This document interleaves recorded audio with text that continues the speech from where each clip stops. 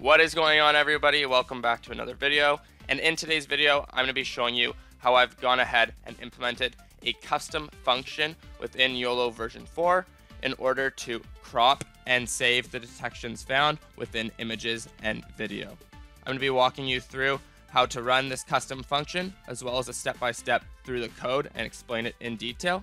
So as you can see, the detections on screen, I found a dog, a bicycle, and a truck.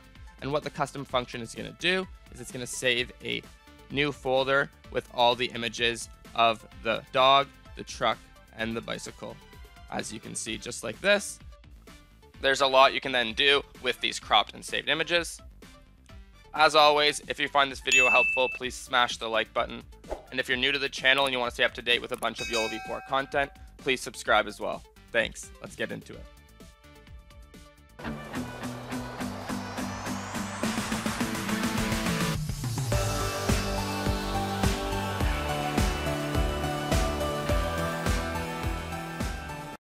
Alright, so I've gone ahead and I've added the code for the custom cropping function into my YOLOv4 custom functions repository that you might have seen in one of my previous videos, where I go over how to count objects within object detections, as well as print detailed information about all of your detections. So I've gone ahead and added the code in here. So if you actually scroll down and you go to my currently supported custom functions, you can see that now there's a check mark beside crop detections and save them as a new image. And you can see that my next video will be on how to apply TensorRT optical character recognition in order to actually read and extract text from your detections. So what you're going to want to do, if you haven't already used my previous video, you're going to want to go ahead and clone the code. So you're just going to click this little clipboard icon, open up your command prompt, and then just go git clone and paste it in here. I've already cloned it, and I've already gone ahead and done all the installs and dependencies. So if you haven't done that, I recommend following along with this getting started section of the README. Or if you want a video showing how, then you can go and use my previous video where I show this custom functions and how to actually download the model and get the installs set up. So I'll link that down in the description below, and you should see it up as well on the screen. So go check that out if you want a step-by-step of how to get everything set up for this video and get this tutorial running.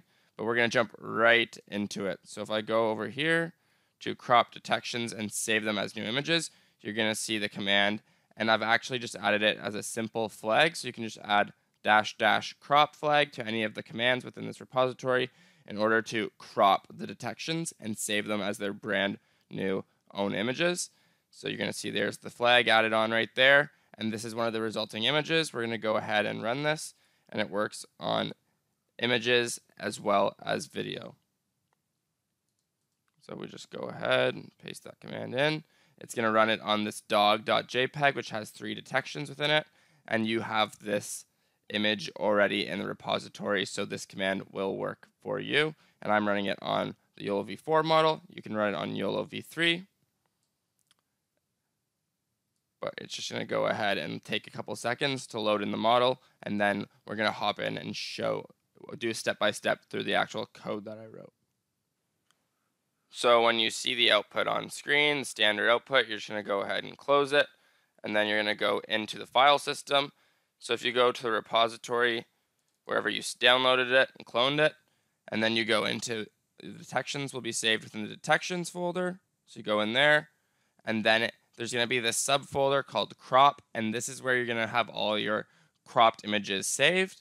So you're going to go in here, and then whatever the image name is, so we did it on dog.jpg, it's going to save it into another subfolder with the image name. So this was dog, and if we go in here, we see that we indeed have the 3 detections that were found within the image using the classes that we did, the YOLOv4 pre-trained model.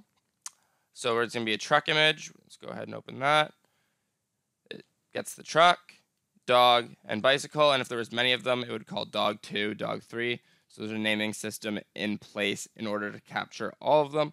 So you can see it's extremely accurate on cropping the image, and has a couple pixels of buffer around each edge. So it's very simple, and I'm just going to go ahead and show you guys an example on video. So So let's just type in the command, Python detect video.py, and I think I can just add the crop flag, and if all the defaults will run. So let's just go ahead and try this, and I'm going to show you guys that right now I have it set to take a screen capture or just crop the images every 150 frames. So it's going to has a counter. It's going to count through, and every multiple of 150 frames, it's going to save that and crop the images that it finds at that moment in time in that snapshot. So that's how I've done it, and I'll show you in the code where to change that if you want it to be more frequent or less frequent. So we're going to let it run for a bit. You can see it's running on the video, getting the detections, and then we're just going to hop in and show you the subfolders that it's saved for these video. So we're going to let it run for a couple more seconds here. That should be good. So now I'm just going to hit Q, and I'm going to go back into the subfolder crop, and you can now see that we have this video file. And if we go in here, we only made it to 150 frames, but if it had gone to 300 frames, we would have had another folder. And if we go in here, we can see all of our saved images. So this is a handbag, bicycle, the car in the image is saved, as well as handbag, a person. Let's go ahead and open this up. So you can see it goes ahead and actually crops successfully all of the detections within the video frame. So now if we hop into the code, I'm going to show you where I've written the function to do this cropping. So it's in this core folder, functions.py, exactly where in the previous video I put the count objects custom function is where I've stored this one. So if you scroll down, there's going to be this cropped objects function, and this is what does all of the cropping and saving of the images. So it takes in the image, the data, which is the bounding boxes and classes, the path to where you want to save it, and the allowed classes. So you can actually go into detect or detectvideo.py and actually customize the allowed classes that you actually want to crop or detect. So if you actually comment out this line and uncomment this line, only persons or the class person will be detected and then also cropped. So if there's only certain classes that you want to detect, use your object detection or crop, this is where you're going to want to go ahead and change that. But I'm just going to undo that for now and go back into functions. So it's a very simple function. All it does is goes through the detections, gets the class name. If it's in the allowed classes, it's going to add the count, and that's what it does to save the image name as dog1, dog2, dog3, etc. And then it gets the bounding box coordinates right here on this line, and then it just uses this easy built-in OpenCV function to take a snapshot of a subimage.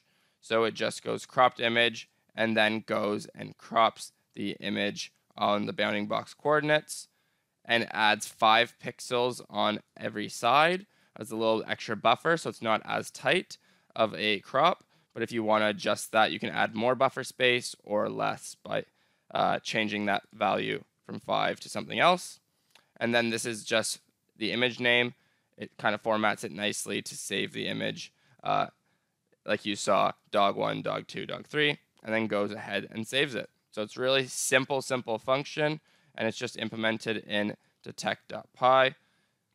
So if the flag crop is added, it's just going to go ahead, pass in this path to where that's going to save it, make the directory for the crop file, and then it's going to go ahead and call the command right here on line 119. So it's a very simple function that you can easily add on to if you want to do anything else with the cropped image. And then in the detect video as well, if flags.crop, this is where you're going to change the crop rate. So every 150 frames right now is when it takes a snapshot in time and saves those cropped images that it finds at that moment. So if you want it to happen a lot and be very frequent cropping of images, you're going to change this down to maybe 50. But if you want it to be even a longer break in between, you can just increase it as you see fit. So that's really pretty much it for this video. It's an extremely simple function to add on, but one that I know a lot of you people or a lot of you guys were asking for. So I hope you enjoyed this simple video and enjoyed the tutorial overall. If you liked it, please smash the like button. And as always, if you want to stay up to date with object detection and computer vision videos, please subscribe to the channel if you haven't already. It means a lot to me, and I'll see you in the next one.